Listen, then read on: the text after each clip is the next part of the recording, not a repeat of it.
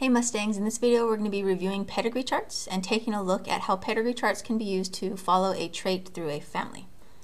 So first thing, in order to follow a trait through a family, you have to understand two big ideas. So first, it has to do with autosomes versus sex chromosomes. So if we take a look here, make it red. The first, and this is human chromosomes, the first 44 autosomes, the first 44 chromosomes are autosomes. So all of these here are chromosomes that are referred to as autosomes. Okay. The last two, so that's 44, so there's 44 of these, 44 autosomes if we're talking about humans. The last two chromosomes are sex chromosomes. So these are sex chromosomes at the end. This is a girl because there's two X's. If it was a boy, there'd be an X and a Y. But the last two are always sex chromosomes.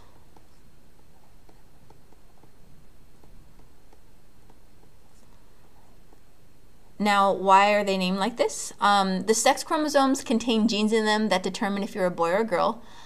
Among other things, there's other genes in there as well. For example, there's genes in there that make proteins that allow you to see certain colors. There's genes in there that allow you to make proteins to cause blood clots so you don't bleed to death. So aside from just having genes that determine if you're a boy or a girl, there's other instructions in there as well. Now, we call them sex chromosomes because of that. They do have instructions that help turn you into a boy or girl. The rest, all these up here, the autosomes, do not have instructions that turn you into a boy or girl. They have instructions for making other proteins that do other things and make other traits for you. So it basically, if it's not a sex chromosome, it's automatically referred to as an autosome. So here, the first 44 are the autosomes. We have the two sex chromosomes. 44 plus 2 adds up to 46. When we're talking about following traits in a pedigree chart, there are autosomal dominant traits to follow, and then there's autosomal recessive traits to follow. So if it's dominant, we're going to see a certain pattern as we follow it through the pedigree chart. If it's recessive, we'll see a different pattern. Sex chromosomes, there can be traits that we can follow through sex chromosomes, and we usually are going to follow X-linked disorders. So you'll see X-linked disorders. And we can follow X-linked disorders through a family. So as we go through and we look at these different pedigree charts, I'm going to show you an example of each of these, an autosomal dominant, autosomal recessive, and X-linked, and see how we can figure out what each person in the family actually carries as far as the different traits that we're looking at. Now, we're actually going to focus more, you could do it for widow's peak, you can do it for PTC tasting, stuff like that, but we're going to focus on the disorders in this case. So we're going to look at autosomal dominant disorders, autosomal recessive disorders, and that just means that they're on the autosomes, disorders that can be found here, and then we'll look at X-linked disorders, which would be disorders we can find here. So, first thing to do when you're looking at a pedigree chart is determine if it's autosomal dominant, autosomal recessive, or if it is X-linked. Okay? Now, the key thing right off the bat is if it's X-linked, you're going to see that almost only the boys show it. It's more rare for a female to show an X-linked disorder. So if this was a pedigree chart that was showing an X-linked disorder, you would see only pretty much the males filled in. You wouldn't see any females. So that right off the bat tells us that this is not X-linked. So it's going to be either autosomal dominant or autosomal recessive. So to figure this out, you choose someone who's shaded in, and then you look at their parents. Don't look at the parents to the offspring. You always find someone who's shaded in, look at their parents. And you go here to there. If one or both of their parents is shaded in, this is probably an autosomal dominant disorder that we're following. Then we look here. Here's someone shaded in. Here's his parents. So you look here, one or both parents, probably dominant. Look here, one or both parents, probably dominant. Now, this is the general rule. This could actually be recessive, but it's more likely that this is actually autosomal dominant. Okay? So we can decide here now that this is autosomal dominant. And once again, you just use that trick. Find someone shaded in, look at the parents. If one or both parents are shaded in, it's autosomal dominant. Now, make sure you look at every child to parent comparison, and you'll see why in the next example. So this is autosomal dominant, And the next thing we want to determine is what alleles, what genotypes do these people have? And we can use a pedigree chart to do that. Now, since this is autosomal dominant, I'm going to use Huntington's disease because it is an autosomal dominant disorder. Okay. So since it's dominant, that means the people who are shaded in, they have Huntington's disease. And because it's dominant, that means in order to have it, they have to have at least one dominant allele. So we'll say big H equals Huntington's, PhD disease, and little h equals normal. So everybody who's shaded in has at least one capital letter. So I'm going to put, for this guy here, he's got a big H, he's got a big H, she's got a big H, she's got a big H, and big H.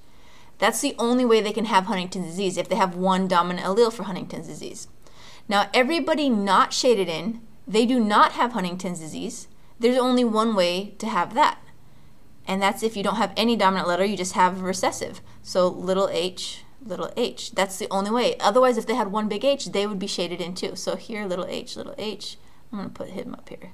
So big H, I didn't think it would fit. Little h, little h, little h, little h, little h, little h, and little h, little h.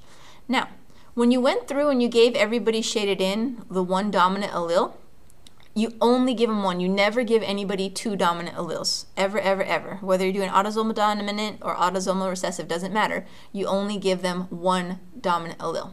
Then you have to figure out the rest based on the rest of the people in the chart. So I'm going to start here on this side. Let's see, if we look at this daughter, here's her parents. She has a little h and a little h. These alleles had to come from mom and dad. One has to come from mom, one has to come from dad. So we know that one of these h's came from mom, one of these h's had to come from dad. Now this daughter here, she's what I call an either or. She has one big H, but can you tell who she got the big H from? No. In that case, she's going to be an either or. She might be big H, because she can get a big H from mom and a big H from dad, or she might be big H, little h. So she's an either or. Now you shouldn't find a lot of those on a pedigree chart. Most people you should be able to fill in. So let's go ahead and take a look at this here. So we don't know what he has for his second letter, but if we look at his wife and his daughter here, you see the daughter has two little h's. We know one of these for sure came from mom. She cannot get both from mom. That means the other one had to come from dad. So he has to be big H, little h. Go over to this side here. If we look at this son and this daughter, they both have two little h's. We know that the dad must have given one of them. The other little h has to come from mom. And then we look at this son here. If you think about it, where did he get his big H from? From mom. So that means dad can only give a little h. And there you go. We filled in for autosomal dominant. So the big ideas here that you want to follow is, first, you look for the pattern, choose someone shaded in, look at the parents. If one or both parents are shaded in, it's probably dominant, but check all parents and offspring. And then you give everybody who is shaded in one dominant allele, never both, just one dominant allele. And then everybody not shaded in gets two recessive alleles. And then you go through and you find the pattern and you see who has what. All right. The next example here is another pedigree here, and we're going to see if it's autosomal dominant or autosomal recessive. So you pick someone shaded in, one parent has it, it's probably going to be autosomal dominant. You go over here, one person has it, but neither parent does. Automatically, even though there was one person where it seems to be an autosomal dominant pattern, because this person and neither of the parents has it, that means automatically this is autosomal recessive. So this is autosomal recessive. And then if you look here, this daughter has it, but neither parent, automatically autosomal recessive. So if you're ever looking at a pedigree chart and anywhere on the chart you find a person shaded in but neither parent, it's automatically autosomal recessive. Now in this case we'll use an autosomal recessive disorder called albinism. And in albinism, we'll go big A is normal, and little a will be albinism, albino. Oops. Okay, so here everybody shaded in has albinism because it's autosomal recessive. So we give everybody shaded in, we give a little a, because that's the only way for them to have albinism is if they have 2 recessive albino alleles. Everybody not shaded in, they're normal. So we go through and we give them a capital A. Never both. So we give them 1 dominant allele and that's it. Then we'll figure out the rest after we fill everybody in like this. Never ever give a person 2 dominant alleles to start. All right, now we go through and we look for patterns. So we look at this part of the family here. She has a dominant allele.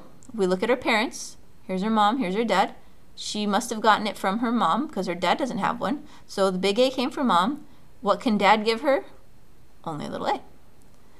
We look at this mom and we try to figure it out. We could look at her parents or we could look at her children here and we say, okay, she has a big A, but she has a daughter that has 2 little a's. One of these must have come from dad, the other one must have come from mom. We go to this family here. So this man and woman had this daughter, and this son. This daughter has 2 little letters. One had to come from dad, one had to come from mom. We go to this part here and we look and we say, okay, these 3 children came from this man, this woman. They all have 1 dominant allele that only could have come from dad because mom doesn't have one. So that means mom can only give a little recessive allele. We look at the dad. We don't have enough information about the dad, so he can be an either or. He might be big A, or he can be big A, little a. And finally, this part here, we look here. This man and this woman had this daughter. One of these recessive alleles had to come from dad, one had to come from mom. And finally, this daughter here, she has a big A. We don't know who she got him from, so she can be big A, or she can be big A, little a.